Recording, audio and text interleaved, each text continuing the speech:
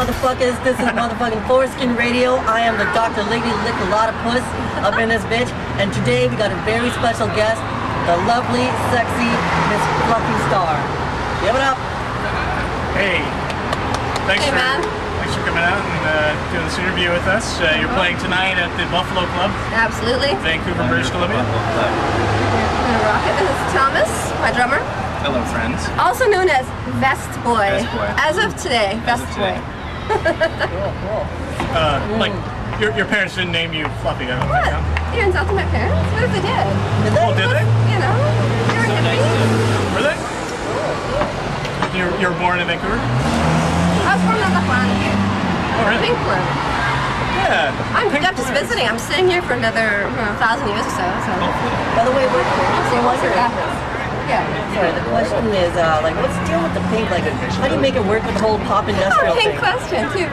I don't know. I've always liked it because being a female, I think it's the ultimate power color because as soon as you're born, the first thing they wrap you in is pink. I think it's very powerful. I like the way it looks. Just like it. I think you pull it off. Nobody else does it. That from Rhino, which is very sort of... It's kind of non-existent and industrial. Like, oh, black on black on black on black, and you know that's done to death. So I thought I'm just gonna be myself and Hot pink? you can have some pinstripes. I'll work on a little bit of a pink button. So, being a female industrial rock star, do you intimidate men? Do you find that? Do you find that men in the audience are maybe like, wow, this chick is, whoa, she's amazing? I'm not sure if they're intimidated or not, but I think when they find out that I do things like produce and engineer, program, and all those things, they're always like, what? Shocked as if women can't do that. So, you know, it makes me have the girl power thing happen, I have pink power. So, Once they get to know you too. yeah. Who do you find intimidating? Why volunteer? Oh, my mom. Mother? Yeah, she's still, I'm always scared, like on MySpace or wherever on my website, if I'm wearing something, just know she's going to see it and going to be re-wearing and question me and stuff. So. Whose mother isn't intimidating? No, she's very intimidating in her own way. Is she kind of like, is she very traditional, or is she said she was a hippie, so does she really embrace this, you know? She's used to it now. She's used to it now. They wanted me to be the plain girl with the no makeup, the two long braids, and you know, working in the office, chained to the desk, and okay, that's what they wanted for me, and that's not for me. So I think they're starting to accept that I want to be in music and do art and makeup and all those kind of things. I'm starting to embrace it, starting to accept it. I love it, choices. Do they have any foreign languages in the planet you're from? Oh, there's very many. Curricular stuff. The men speak their own, the women speak our own. It's the hierarchy, you know, alpha female. Can you give us an example?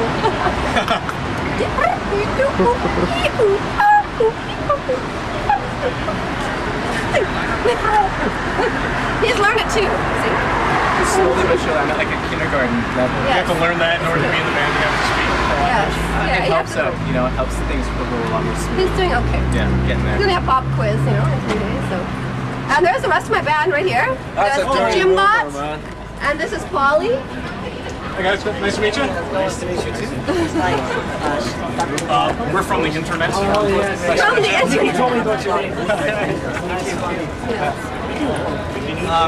So, quick question about novel writing. It says in your MySpace page that you're a novelist. Are you going to leave the band and start a career? Later, good luck. Like do you have like has ambitions to be like a Harry Potter type novelist or something? That would be awesome. That would be awesome, but no, music is my first love. This is something I just do on the side. And I haven't even tried to get them published or anything. I just do it for myself to relax, like rather than playing video games and watching TV. That's just what I do. So your leisurely activities are creative activities? Yeah, exactly. That's awesome. That's what I like to do. How long have you been doing music for? I think it's been about 6 years or so. I actually tried to. I started off as a solo artist. And back then nobody wanted to touch me at the 10-foot pole because they thought I was crazy and a girl doing all this. So that's why I had to teach myself how to produce and engineer and do all those kind of things because nobody had to help me, you know? And I was so impatient, so I just taught myself. And then you know, all these guys came as victims. And now they're part of my world, so they can't get away. They can't escape me. They boarded started the ship. Yeah. Wow. So your biggest competition is like, you know, Timbaland and Trent Reznor, and you're like, fuck all those niggas. I'm Fluffy Starr, bitch.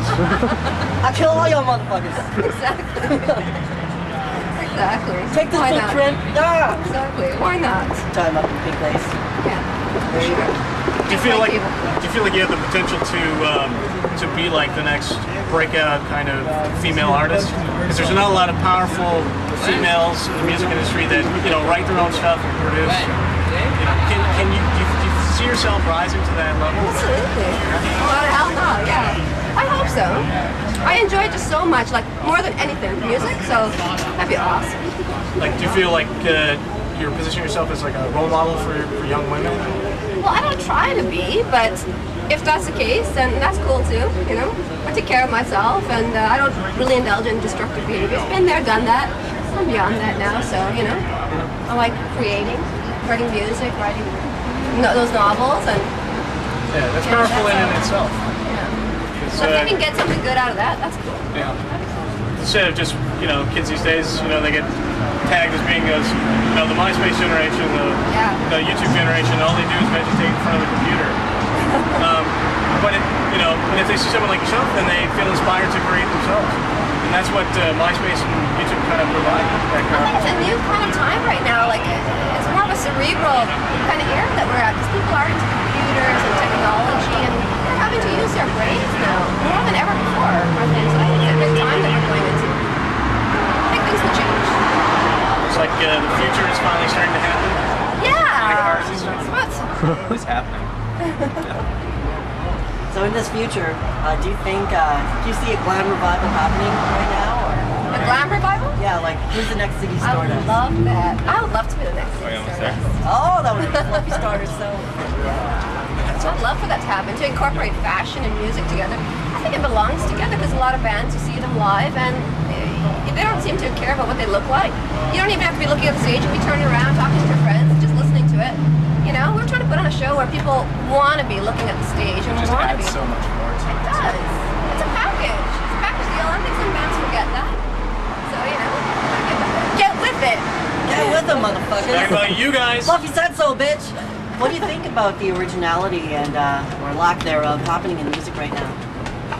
I think it's getting better. It's getting a lot better. I think about 6 or 7 years ago, and there was, I don't want to name any specific bands or anything, but all that pop and a lot of cookie cutter kind of thing was going on, and rock bands were kind of, it felt like we were all dead and we were kind of in the back, on the back burner, in the background type of thing. But I think it's coming forward, and there's a lot of different kinds of music, like Metric and the Killers, and a lot of things with keyboards and different kinds of ideas, Imogen Heap and, Sal Weller, and there's a lot going on. It's a good time right now. How big is the internet a part of that revival of I think bands? it's a big part of it. Why? Porno? You porn star? Porno. Good. See, you're right. Peep In the right place. Oh, yeah. Check it out. Nah, you're not worth it. I think You're not worth 25 cents. Yeah, she's worth $1 million. Oh, Fluffy is worth $1 million, motherfucker. I think it's a big part of it, the internet, isn't it? Tremendous tool for bands to use, pretty much free. Like things like MySpace and stuff, you go out there and you network, and it's great. Before there was no such thing, and then you just had to, I don't know what people did before, honestly. It's just so many, now that we have so many young bands and bands to get to start, MP3.com or the Starr Radio. That was really good to us. Started. The editors and stuff that were really good to us and put us into a lot of really good campaigns, ad campaigns and stuff, and it really helped us. That was tremendous for us. She has a lot of attention on the street. We better wrap this up so she can schmooze with all the fine people out here and get ready for the show. So, thanks a lot for coming on this Well, thanks for interviewing us. You want to take us home, Fluffy? Take us home. No, motherfucker, wrap this Come on, up. motherfucker! Alright, Professor Best Testies. See ya, Fluff. And you wanna say anything? Thank you. Good time. Enjoy the show. We will. We're very excited. Thanks a lot, man. Thanks. Cheers. Right, it's Foreskin Radio coming at you from Vancouver. www.foreskinradio.com, bitches. Keep it locked. I can load. Keep it real.